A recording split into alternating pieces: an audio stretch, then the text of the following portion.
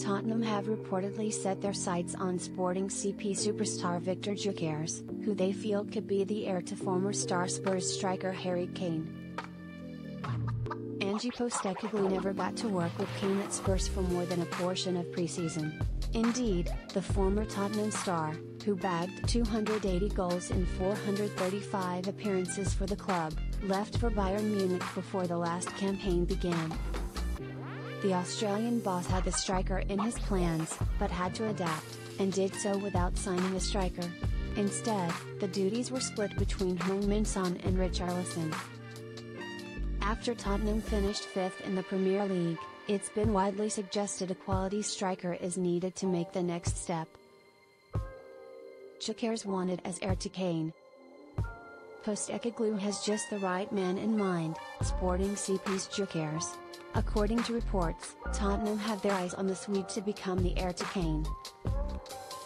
The Sporting man was second only to Kane in terms of league goals in the top division in Europe this season, netting 29 to Kane's 36. He helped his side to the Liga Portugal title, finishing with a 10-point gap to Benfica.